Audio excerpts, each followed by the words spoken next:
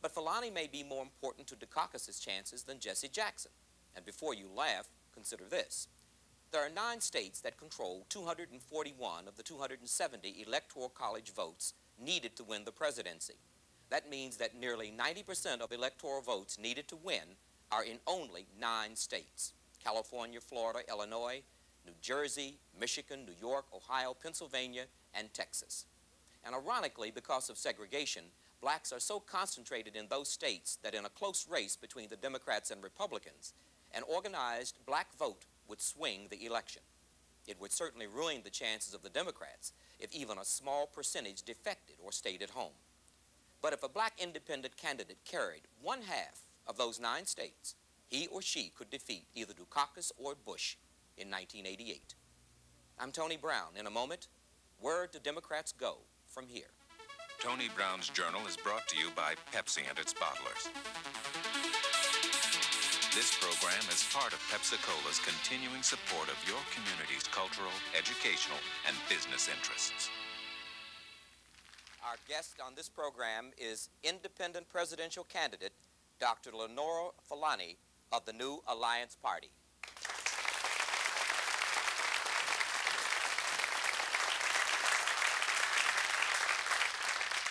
Dr. Fulani, how long have you been running for president? I've been running since June of 1987. I kicked off with the slogan, 2 roads are better than one, which involved supporting Jesse Jackson in the Democratic primary. If Jesse had won, I would have gone with him. But also, just in case he did not, being available to be on the ballot in all 50 states so that the people of this country would have the opportunity to vote for a candidate who stood for the rainbow movement. Now, in that period of time you've been running, you've been called a lot of things, one of which is I read an article, quote from an article in Atlanta, and a columnist, and the word kook was used. Do you see what you're doing as kookish? No, neither do the people who control this country. They, after all, cover kooks all the time. What they're really afraid of is the power of an independent, a black-led and multiracial third party in this country. I've been on a 30-city crusade over the last 3.5 weeks out of Atlanta, gone smack dab into the heart of the black community, taking out a message that we need to transform the outrage that we feel at the Democratic Party's selection of Dukakis and Benson into a defeat for the Democratic Party. We need to dump Michael Dukakis and beat them bad and let them know that under no circumstances ever again should they take the black vote for granted.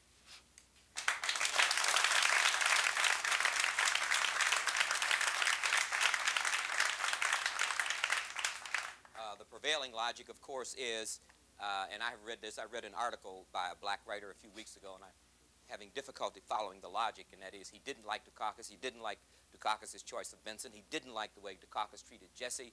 He didn't like the fact that Dukakis kicked off his campaign in Mississippi, where Reagan did, and communicated a white Southern strategy. But we've got to vote for Dukakis because we've got to keep Bush out. One of the reasons why that strategy is being pushed by, unfortunately, a lot of black leadership is because they need to hold on to their jobs. But the people in this country are not going to get jobs out of the Democratic Party winning.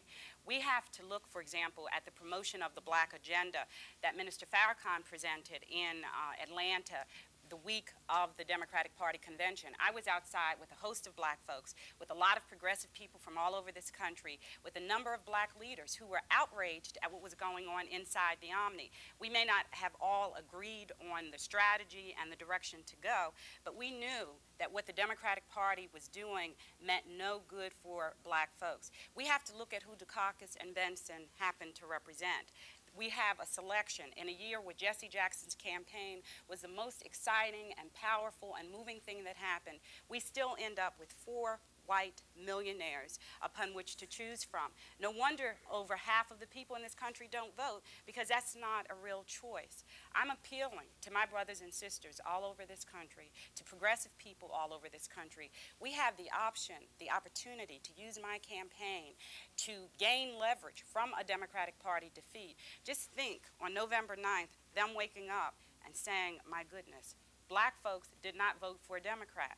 And not only did they not vote for a Democrat, they voted for a black woman who's an independent candidate, who's basically putting out the message that there are real things that we want. We want jobs, we want education, we want health care, we want a slashing of the budget, and we want that money to revitalize our communities. And if you don't give that to us, we will not give it to you.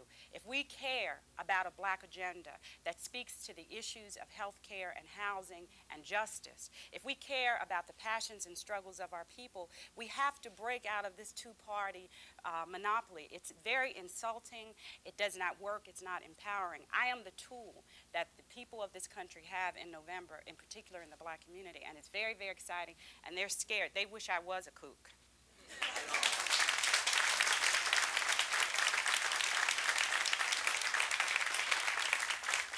Now, I read another article in the New York Voice, black newspaper in New York, and the writer said that there were repeated jabs at Jesse Jackson at your national convention, the New Alliance's national convention in New York, where you were nominated by your party. That quote, you did not want to be an important black in the Democratic Party. You wanted to be to change politics on behalf of the black community, and that was construed as though it were a jab at Jesse Jackson.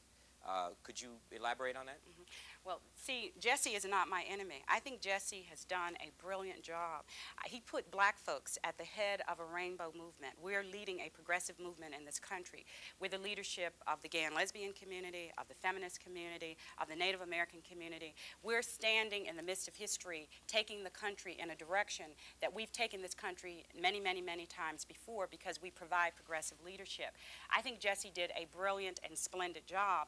Unfortunately, Tony, I think he took us to the wrong place because he took us inside a party that would not allow for him to be their leader, that would not allow for him to be one of their candidates. I'm no novice to racism, but when I watched on national TV our brother and leader speaking about the insult, the calculated insult of a Michael Dukakis and a Paul Kirk and the Democratic National Committee, they could not find a dime to call Jesse up when they knew he would be the first person gone to when this announcement about Benson came out. But they did that because they think they can get anybody, a member of the Klan, put him on the stage, call him a Democrat. Black folks are dumb enough to come out and vote for them, and that we'll just go along with the plan. We absolutely can't do that. So I'm not Jesse's enemy. Even people, I've been a staunch, staunch supporter of Jesse financially. As every time I took my campaign out, I took his out. In 1988, in November, I'm supporting Jesse even more strongly than Jesse can support himself because he decided to run as a loyal Democrat. If we want Jesse to run in 1992, Fulani is still our best bet because if Dukakis wins in '88, Jesse can't run for 8 years. We can't have that happen. We can't put our movement on the shelf for 8 more years and watch the Democrats do Reaganomics their style. We really have to come out and take advantage of my campaign. I'm yours.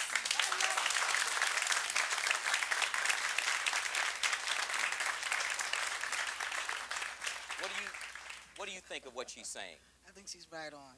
Why? Why is she right on? Because I think that 7.5 million of us are just sick and tired of the Democratic Party taking us for granted. 30 million of us. Well, 30 million of us. Jesse got 7.5 million votes. Right, right, okay, all righty. So we're very happy that there's a Dr. Fulani here with us. That's why You plan to vote for her? I certainly do. Are you a member of her party? I certainly am. Okay. Is there anyone here who's not a member of her party? Yes, sir. Stand up, please. I am a member of the party. All right. What I would like to address to Dr. Fulani is based on the political situation here, what are you doing to get the attention of the black communication media? As Mr. Brown has stated, they are talking about what the Democrats have done to us, but what the Republicans have, but they have not put you on the front page of their publication. And this is what I think they ought to begin to do. Well, may I say this before you answer, Dr. Fulani? I know a lot of what I know about Dr. Fulani. I got out of black newspapers. The Houston Defender had a front page, 6-column headline on her. The New York Voice has reported on her repeatedly, the Black American. Now, I don't know if all of them have, but I can say to some extent she is, the only place she is being reported on is in the black press. I agree with you that there are some little articles that a particular writer. She's not being treated will like Jesse write. Jackson is. That's what you're saying. She's not being treated like Jesse Jackson. They're not coming out and saying we endorse her. They're not putting her on the front page. Well, aren't we? Sure, they might put her on page 9. Right. But aren't we, Dr. Fulani, aren't we going through the transition, many blacks anyway, 95% who voted for Jesse Jackson, through the transition of moving from the success of Jackson to the next step? I read an article by one of his staunch supporters, and the headline was, Jesse, what next? It was not disrespectful that blacks are going to have to make another political move, but the point was they're now saying, what do we do now? So I don't know if it's the black press or not. Point. They say, what should we do now? And Dr. Fulani has already told them what to do. So why is the black communication addressing that instead of what she's already told them what we should do? Well, I think one of the answers is that blacks in this country control very little in the area of communications. I was amazed when you said you were in Atlanta, something as significant as blacks, yourself in particular, who were there giving another point of view. And I watched all 3 networks. I never knew any of that took place until I read it in a black newspaper. One of the things that's exciting is that what they wanted to do with Atlanta was to pretend like there was no protest. They let us be on the stage, they let us dance in their hotels and come to their convention, and that was supposed to be unity. But there were lots of people before Atlanta, during Atlanta. People came to me outside of the Omni in the protest site and said, Dr. Fulani, I would love to walk out of the convention, but once you get inside, they lock the door. And these folks are not into democracy, and they definitely are not into people, especially black folks, exerting our choices. You can't fight for the black agenda within the Democratic Party. Too, from what I read, it's all I know about you. Your views and Jesse's are almost similar. Both of you are way to the left. Am I accurate? Well, all you have to do to be way to the left in 1988 in America is to say people should eat, they should have health care, they should have decent housing.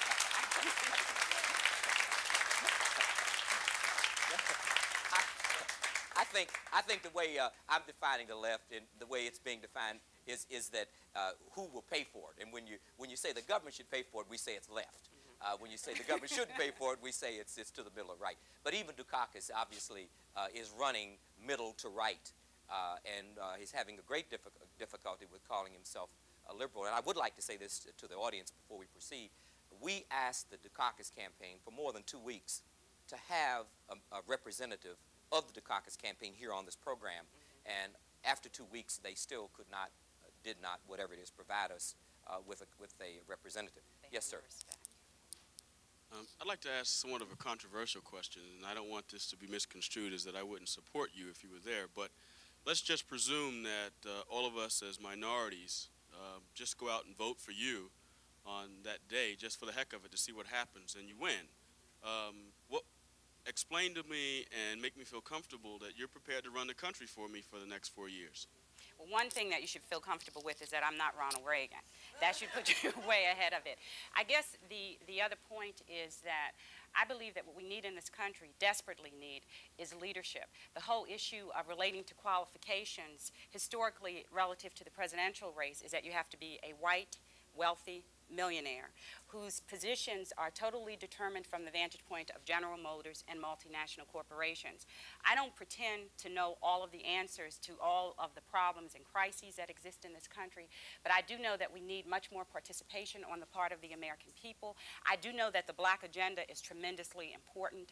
I think that the issue is how does the money of the people of this country get spent. The government can give us nothing other than what we've given to them. And I think what's strongly missing are priorities being set from the vantage point of us, from the people who've built this country from the ground up. And I could do a tremendously wonderful job in providing leadership to that, as could Jesse, much better than a Ronald Reagan or Michael Dukakis, because we are not their priority. They are experts when it comes to multinational corporations. Jesse and I are experts when it comes to the people of this country. That's Dr. a very Fulani, different kind of let's qualification. move aside from whether or not you're able and capable of running America. Is your strategy to run America, or is your strategy to decide who will run America? Well, it's to do both. And I'll tell you how come. Basically, if we make the decision, for example, in November, of who ends up in the White House, it will elevate and enhance the position of the black agenda, the struggles of progressive people, to the top in this country overnight. They will have to sit down, and they won't call me. You know who they're going to call? They're going to call Jesse. And they're going to say, Jesse, what happened? I thought you had your people under control. You know, and Jesse can say from a point of dignity and strength and power that the stakes have risen, that my people are saying we want the Jesse Gray housing bill passed for real. We don't think that people should be living on the streets in the wealthiest nation in the world. We want a national health care program for real. We want, when the Democrats who control the Congress sit down and talk with Republicans about the budget deficit, for some decisions to be made relative to the people of this country.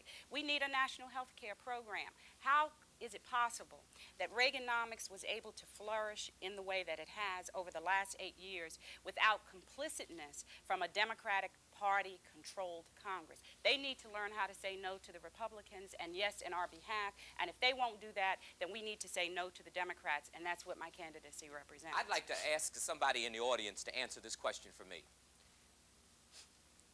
Blacks have given the Democrats in almost every four-year presidential election 90–95% of our votes. Is anyone in here satisfied with what the Democrats have done for blacks as a result? Is there anyone? If it is, you put your hand up. You don't even have to speak. All right, is there anyone in here who is not happy with what black people got for giving the Democrats their votes? Now that is a statement, a ponderous statement. And I think to some extent, Dr. Fulani, many of us who are black are afraid of a black being president. Well, I think what many of us have been taught is that we, number one, are not qualified. I was listening to the show before in terms of stereotypes, and it's very, very important to realize that we ask all kinds of things of black presidential candidates, of black everythings, than we do of white folks who are running for the same office. We don't know what Quell's qualifications are. Did you serve in the National Guard, Dr. Fulani? Did you burn up your draft card?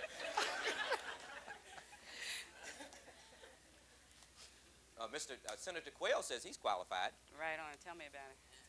Yes, sir. Stand up, please. How you doing, Dr. Fulani, right? Yes, I'm doing great, bro. Great.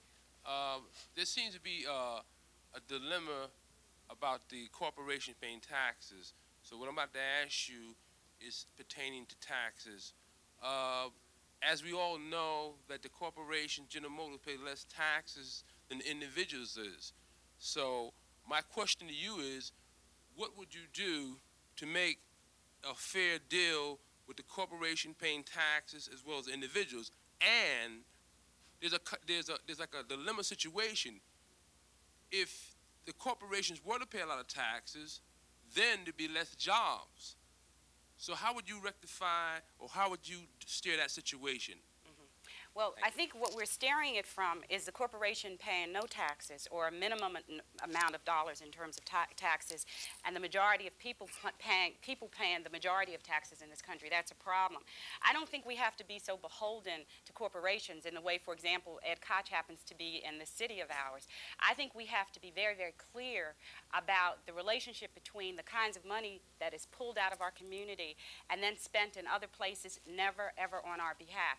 Congressman Conyers has a bill, for example, that calls for a moratorium on plant closings so that wealthy corporations can decide that they can make more profits some other part of the country or the world and just close down and leave thousands of people on the streets without jobs. And I'm not just talking about some wimpish 60-day notice. I think that's an outrageous expression of how little the Democratic Party will fight for the people of this country. Dr. Fulani, we're running out of time. Okay. I'm just concerned that a lot of very cynical people, they're saying don't vote for Dukakis. The difficulty that I have with that is that how that will translate is that a lot of people won't vote. Well, hopefully. And hopefully they will vote for you if they choose to not vote for one of the major party candidates. But it is also important to not forget in the national election that things that happen at the state and local level also depend on whether or not you vote. City services. More AIDS babies are born in the Bronx, where I work, than anywhere else in the city. If people don't vote at the local level for whatever candidate or whatever party of their choice, they will get no services whatsoever. So that I'm glad to see you as an alternative. I don't know yet that I would vote for you. I'm glad that you are there, and I'll have to give serious consideration to that.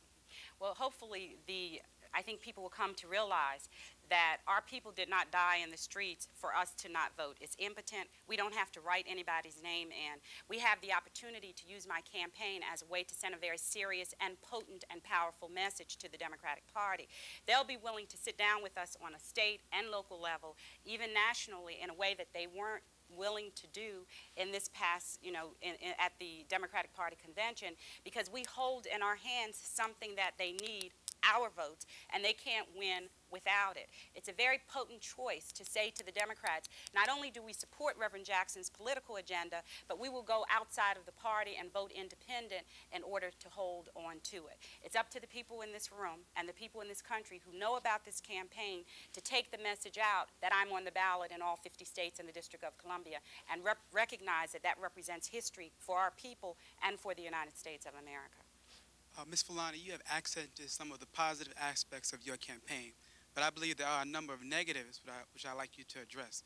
The first is that though you agree ideologically with Jackson, you are in direct opposition to him to the extent that he's enthusiastically supporting Dukakis, openly campaigning for him, and not for you. So though you agree with him, you can't deny that you're going to be working against each other to the extent you're working for others. And then, secondly, to the extent that Jackson has millions of loyal supporters who agree with his reasoning that that though we don't agree totally with the Democratic Party, it is our best bet, who are going to follow him. And I hope that you convince many black people and others to support you. Would that create a division in the black community and minority community between those who continue to support Jackson and those who continue to support you? And that would also be a negative. Well, see, I don't think it's a negative, number one, that the black community is not monolithic. I think this dialogue that's going on about which way for the black vote is very exciting. It's what democracy is all about. It's every bit of it.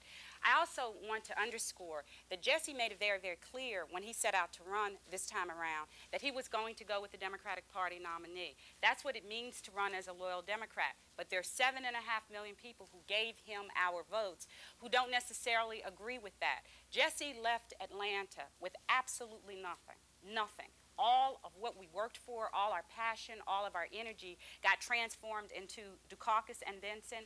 There is a lot of response to that. I'm out on the streets. I talk to our folks every day. People are saying, boy, I'm sure glad you existed. I didn't know you were running. You got my vote. Tell me what I can do, sister. We need to take this out. We're not talking about divisions. We're talking about there being an alive and passionate dialogue about which way the black vote. We're talking about the black community not being sold on this backward reactionary Dukakis-Benson ticket. How dare Dukakis go to Philadelphia, Mississippi on the 24th anniversary of the murder of 3 civil rights activists and not one word come out about it and expect black people to vote for him. We're talking about supporting Jesse in November of '88 by supporting his political agenda. That's the exciting thing. That's the important thing. That strengthens Jesse in a way that supporting Dukakis and Benson could never, ever. So people need to come with me.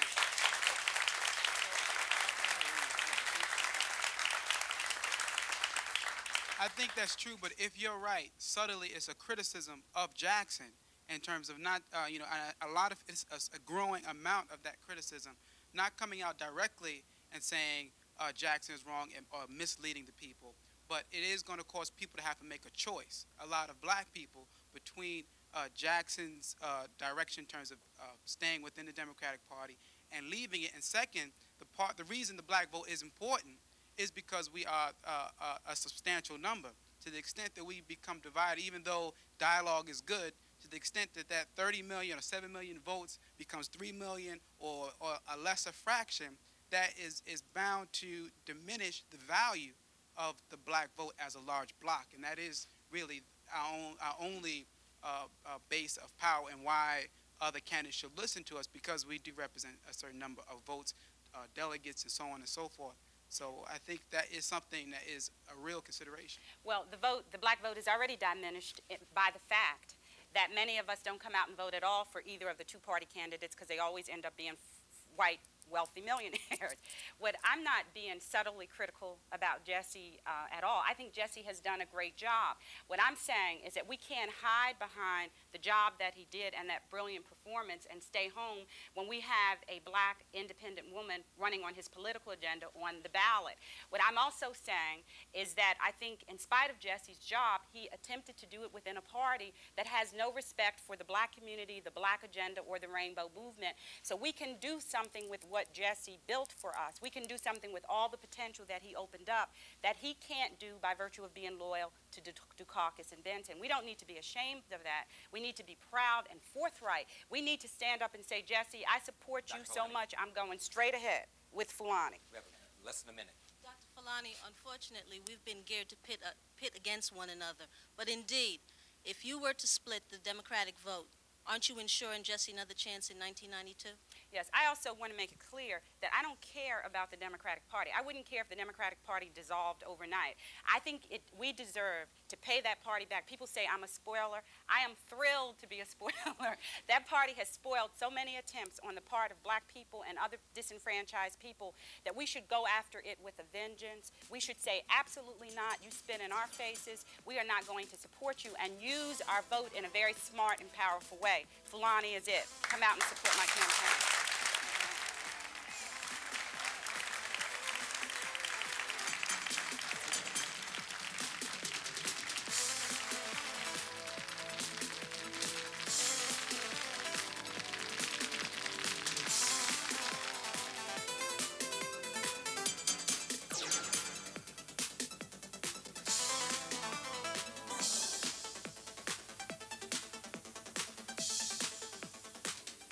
Tony Brown Productions produces this program and is solely responsible for its content.